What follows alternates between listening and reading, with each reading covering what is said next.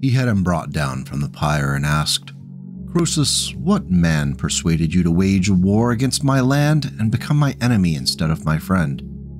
He replied, "O king, I acted thus for your good fortune, but for my own ill fortune. The god of the Hellenes is responsible for these things, inciting me to wage war. No one is so foolish as to choose war over peace. In peace, sons bury their fathers. In war, fathers bury their sons. But I suppose it was dear to the divinity that this be so." The story of the Wolverine is a tale of defiance in a long-burn Cold War that was the Terran hegemony. Following the successful testing and first deployment of the Maquis, the race was on among the politically powerful factions to create their own versions of the battlemech. The clock was ticking as any perceived advantage of one great house over the other would be exploited. When the leadership of the Federated Sons began to look for industries that had the capability to produce a domestic battlemech that could compete with those from the hegemony armed forces, there were several which bid furiously for the opportunity to capitalize upon the financial opportunity. Thankfully, the Federated Sons were blessed with a rich weapons manufacturing sector, with some companies that had some rich lineages that stretched all the way back to the 20th century. After an extensive selection process, one of those companies, later known as Norse Battlemech Works, won the contract to build the first battlemech for the armed forces of the Federated Sons.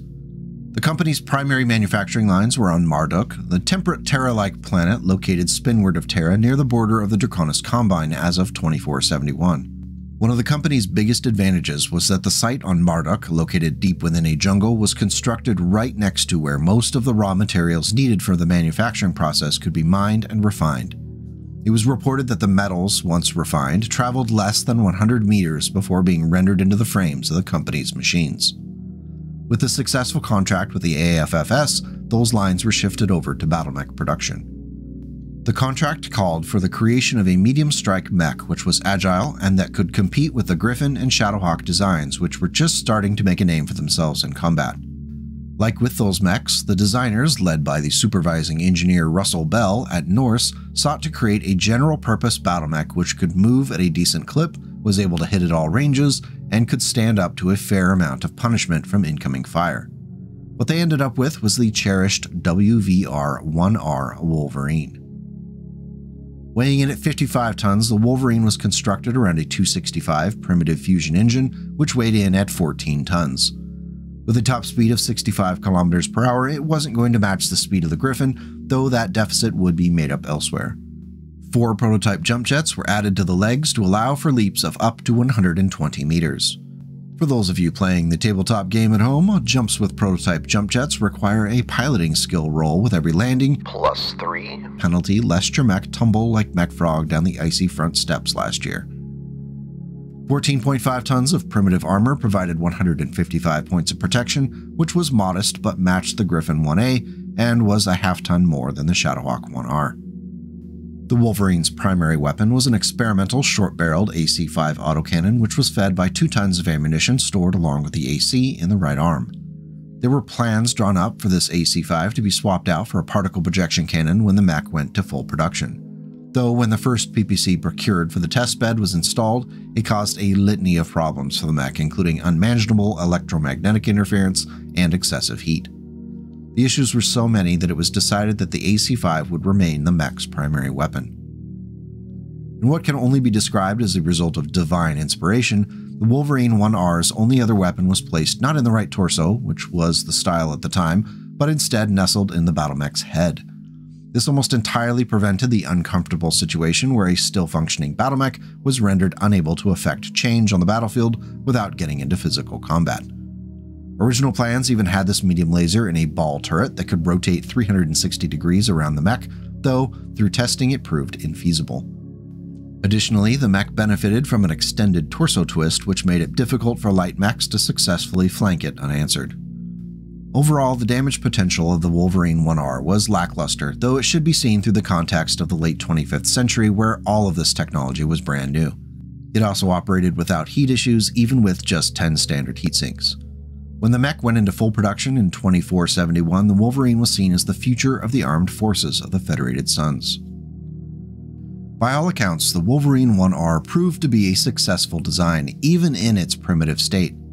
It was produced in great numbers on Marduk over the next 2 centuries and would be improved upon along the way as battlemech technology advanced. First with the 3R model, which added the mech's now iconic SRM-6 pack, and later with the 6R model in 2575.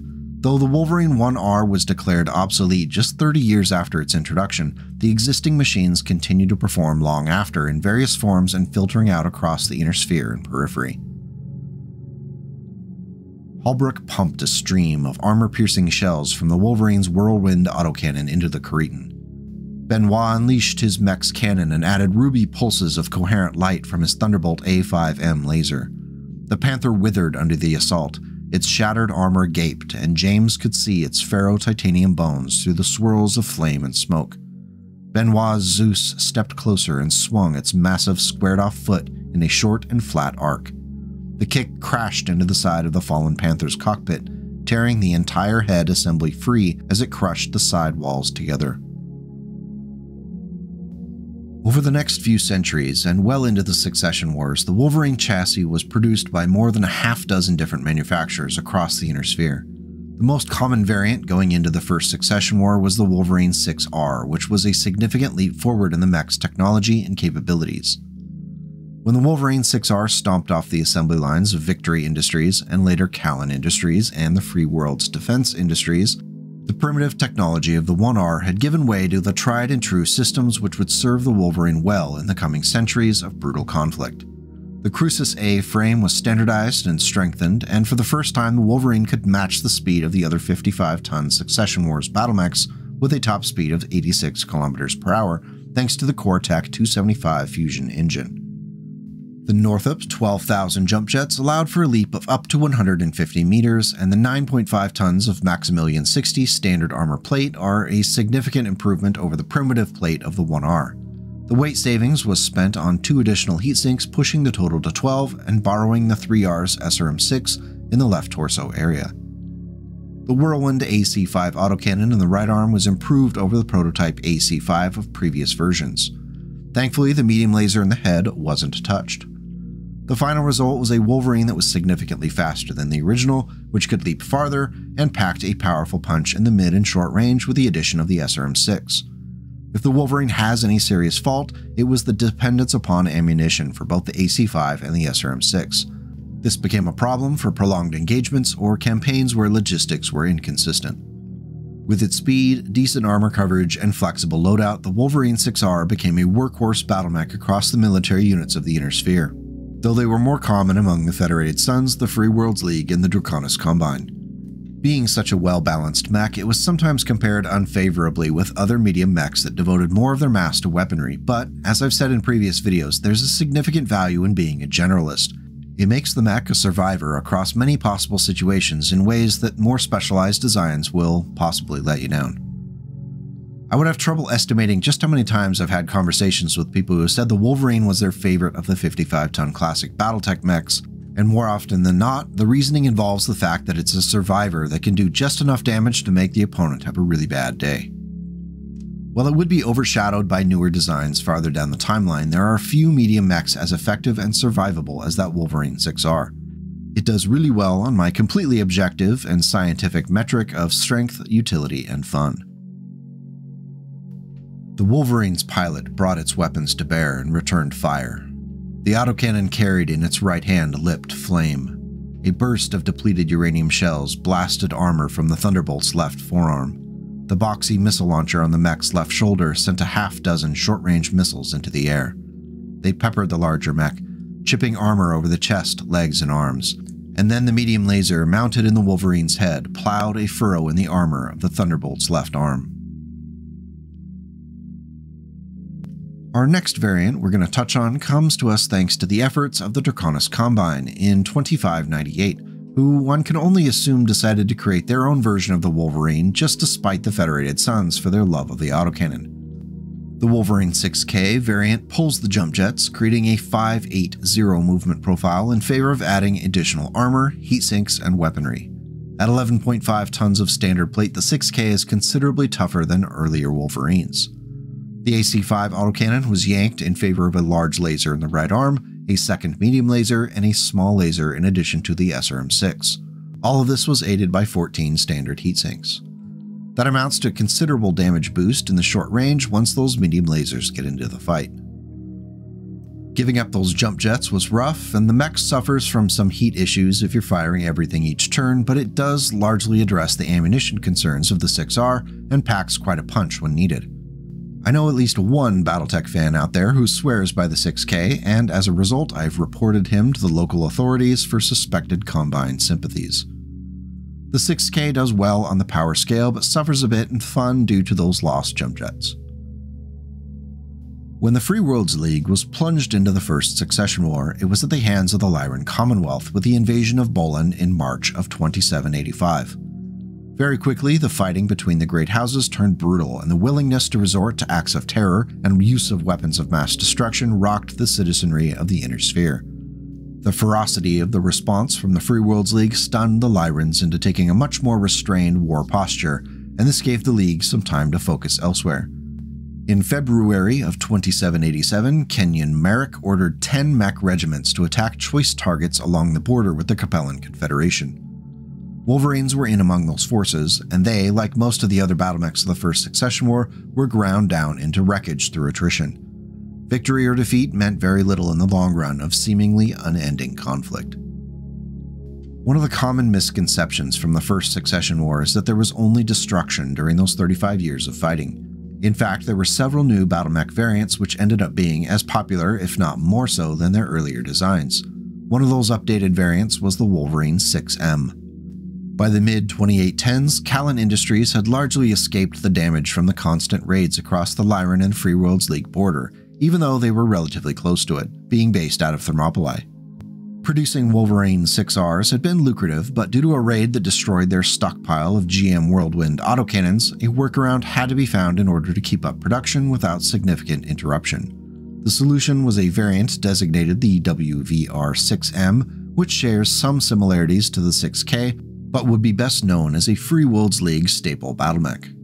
The Wolverine 6M retained the jump jets and that 585 movement profile in contrast with the 6K. It also improved the armor from the 6R to reach 10.5 tons. The mech's 14 single heatsinks will be some of the most heavily worked of any medium mech at the time. Replacing the previously mentioned AC-5 was a large laser in that right arm. The mech is unchained from the ammunition concerns for its primary damage dealer, however it will pay for that with substantial heat generation.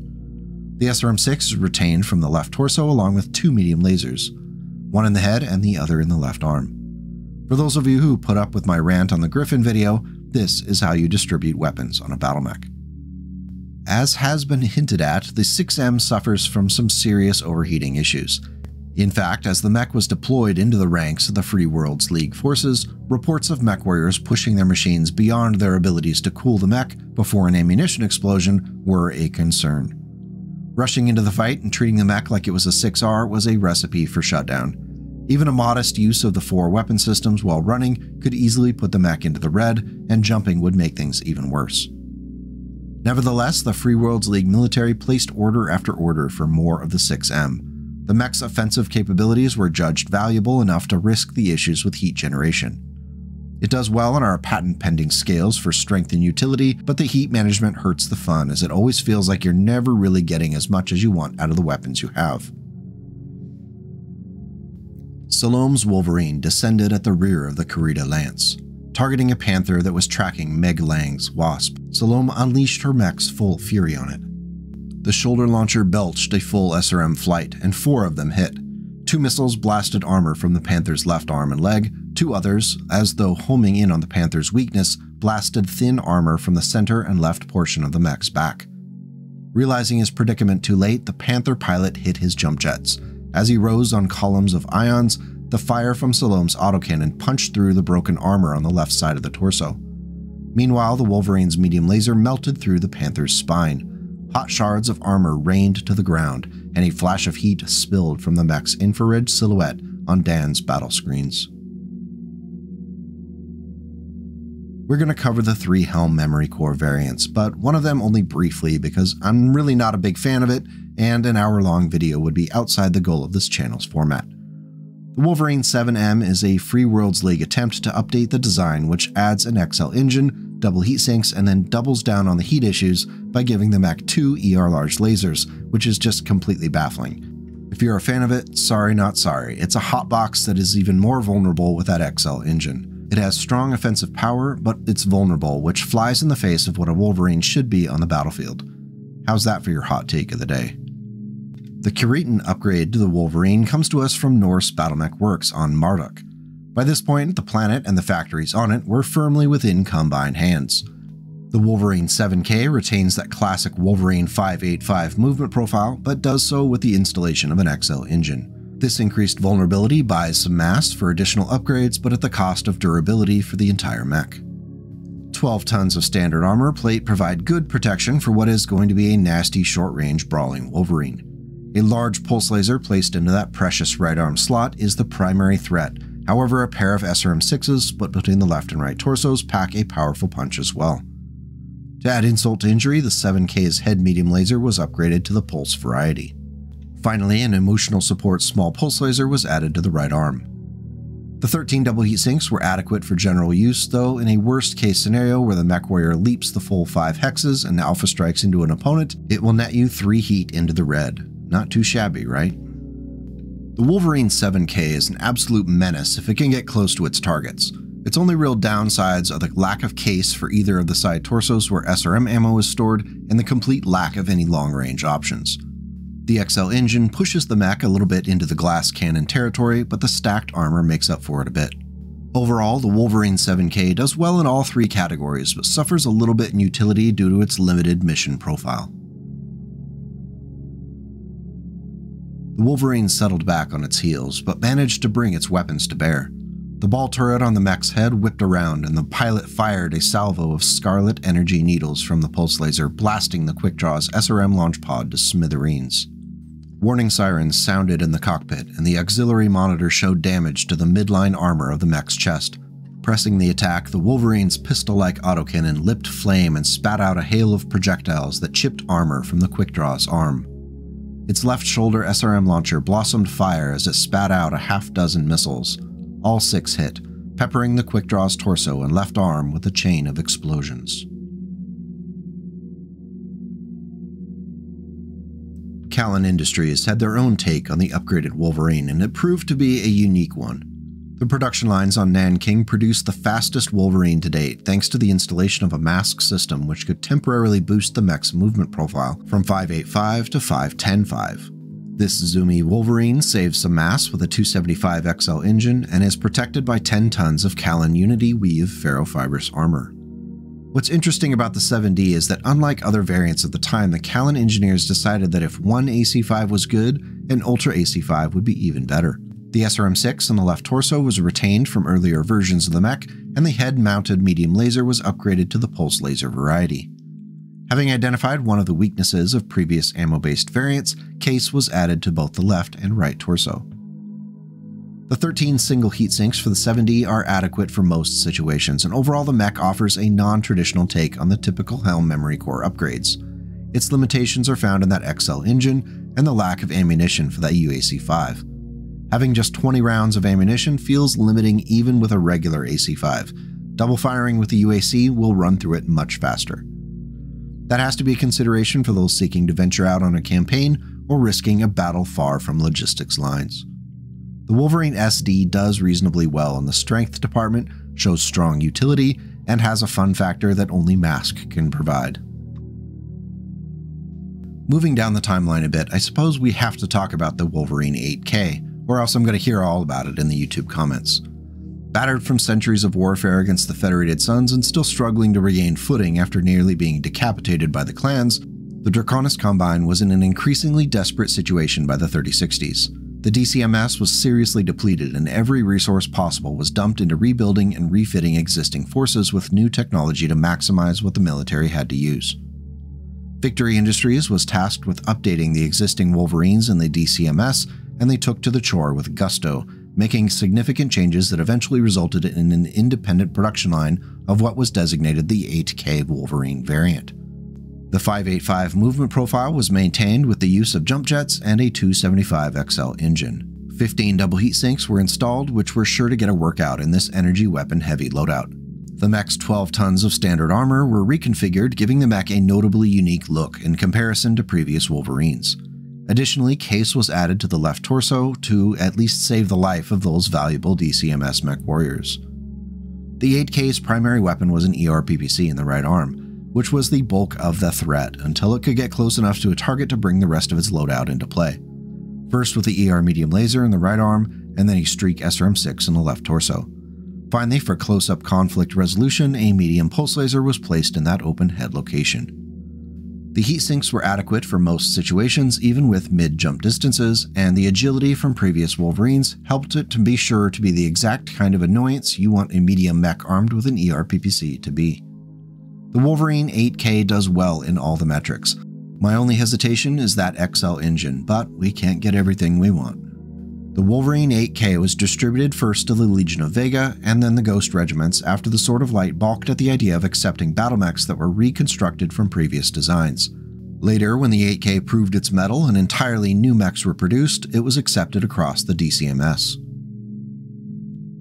Clay's Wolverine laid down a blistering salvo of laser, autocannon, and SRM fire. Missiles wove between the Kurita mechs, flashing with sudden, sharp impact, raining the enemy with mud, pocking their armor with shell bursts, and then charred, black slashes of laser strikes. Suddenly outnumbered 4-2, the Wolverine and the Shadowhawk stepped closer together, almost side by side, spraying their attackers with concentrated fire. Our next variant is our wildcard variant, largely due to the fact that it was given a heavy PPC, which automatically makes it dangerous to itself and others. The Wolverine 7M2 was actually a refit of the Wolverine 7M, so look at us basically covering two variants at once. Now that's productive. The only difference between the two is either going to be 2 ER large lasers in that right arm or a single heavy PPC. Otherwise, they are the same. The movement profile was 585 thanks to an XL engine and those jump jets. And there are 12 double heat sinks. A mask system in the right torso can boost the speed up to 5.10.5 when needed. Besides the primary weapons just mentioned, there were 2 medium lasers, one located in the right torso and one located in the head. The 2 ER large laser 7M runs incredibly hot, and I cannot justify their installation, which is why the entire variant is only getting a passing glance. However, the 7M2's heavy PPC could do 15 damage out to 18 hexes consistently, and heat only really became an issue when those 2 medium pulse lasers and the SRM-6 were brought into heavy use. 15 single-point damage on a target is respectable, and without the ammo concerns of a Gauss rifle, the Wolverine 7M2 can do it consistently. It's strong, has good utility with its speed and loadout, and hitting anything for 15 points of damage is automatically fun. There are no breaks on this Wolverine train, so know there are a good dozen variants between the Clan Invasion and the IlClan era. Each have their quirks and interesting bits, so definitely check them out if you're interested. Our last 2 highlights for this video are going to be the Wolverine 9R and the Wolverine 10R, because each has their own new bells and whistles that can add to your Dark Age or IlClan era battlefield experiences. So let's get to them. The Wolverine 9R was the product of the Nimakachi Fusion Products Limited Corporation, how's that for a name? And it was produced from their lines on Lesnovo, which is a planet deep within the Free Worlds League close to the Marian hegemony.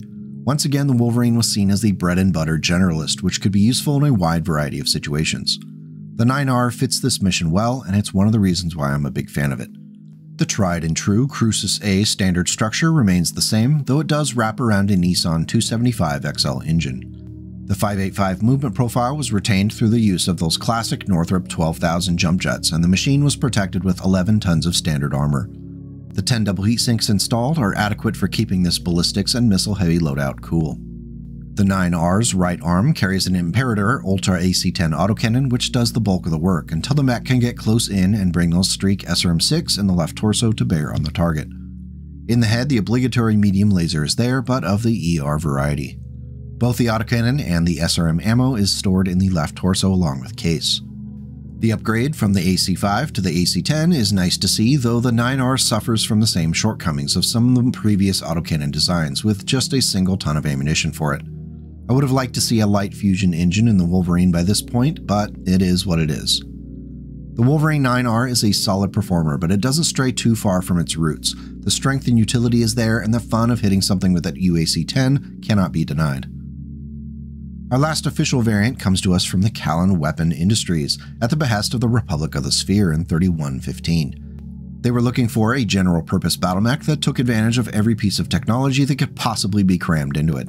It's basically the anti-9R. The Wolverine 10R is constructed around a Crucis 2B endosteel frame and an upgraded Vox 330 XL engine. The classic Northrop 12,000 jump jets are there as well, but now there are 6 of them, pushing the movement profile up to a 696. The installation of mask in the right torso allows the mech to briefly reach 129 km per hour in a 612-6 profile. This Wolverine definitely has the ability to get up and go when necessary. The 11 tons of light ferrofibrous armor provide 185 points of protection at the cost of 7 critical hit locations. The 10R's double heatsinks struggle a bit under sustained firing from the weapons and any jump jet use. The mech's primary weapon is a snub-nosed PPC in the right arm.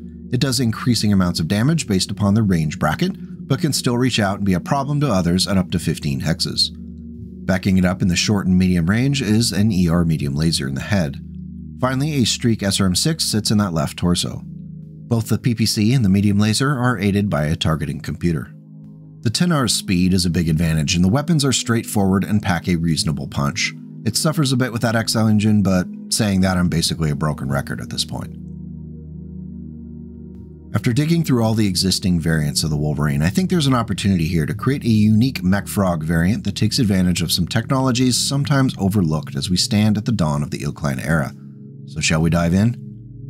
The totally non-canon explanation for the Wolverine 1MF is that the Raven Alliance has picked up more than a few Wolverines through interactions with the Combine and Federated Sons and have decided to create their own version of the classic design.